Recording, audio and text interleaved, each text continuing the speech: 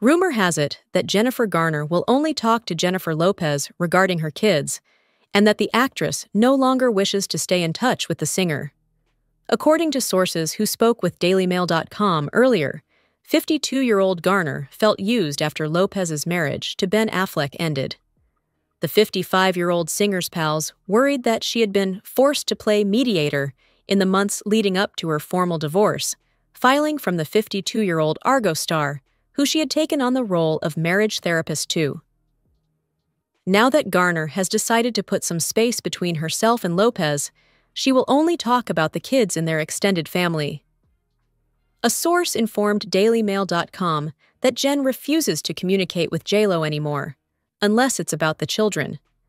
According to her friends, she made a mistake by becoming too engaged in helping J.Lo mend her marriage to Ben, especially since there were moments in Jen and J.Lo's marriage when Jen felt betrayed. Jen genuinely wanted to lend a hand, so she gave it her best go. Keeping close to Lopez has been an obvious priority for Violet, Garner's eldest kid, who is 18 years old.